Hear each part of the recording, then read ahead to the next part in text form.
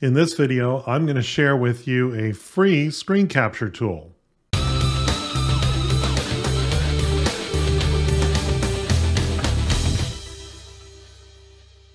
Quite a few years ago now, I decided to go freelance. And of course, when I just got started as an instructional designer working for myself, I didn't have a huge budget for things like extra software packages.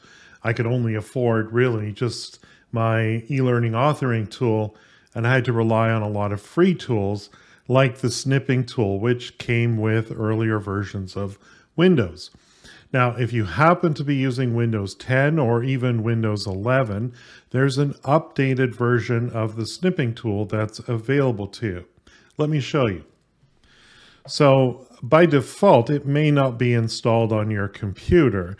If you do a quick search for the snipping tool, you might have the original app as it was available with your earlier version of Windows. Let me launch that and show you what it looks like. So you can see here, I can grab a screen capture and simply draw a rectangle around what I want to capture.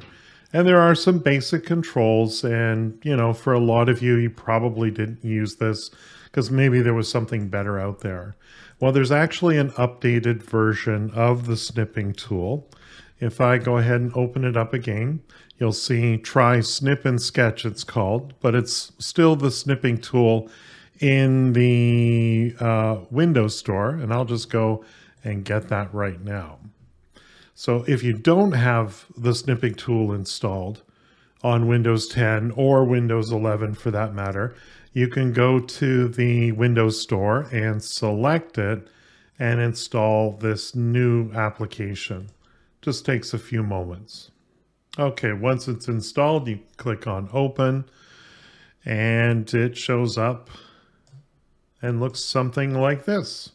So if I want to take a new snip, for a lot of years I was unaware that Snip and Sketch, or the snipping tool as it's also known, was available for Windows. And I would simply hit print screen on my keyboard, capture the entire screen, and then crop it using some other editing software. What's nice about the snipping tool is that it has some editing capability already built in, and the capture tool allows you to select only a portion of your screen as well. Let me show you. So I'm going to click on New. The application disappears, and I, of course, can draw a rectangle around what it is that I wish to capture. In this case, it's the Preferences window in Adobe Captivate. And once it's captured, you'll see, of course, the Edit window for the snipping tool here.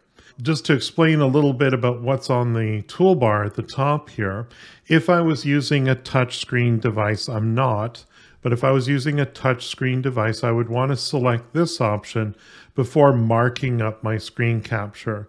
And that way, it wouldn't move the object that you see on your screen. But I don't have such a touch screen on this particular computer, so I can go ahead and, draw lines and create arrows and emphasize different things. I can use the pencil tool if I want more of a pencil effect. And of course, I can highlight different parts of the screen capture using the highlighting tool. If there's something I don't need, I can use the erasing tool to erase those elements there.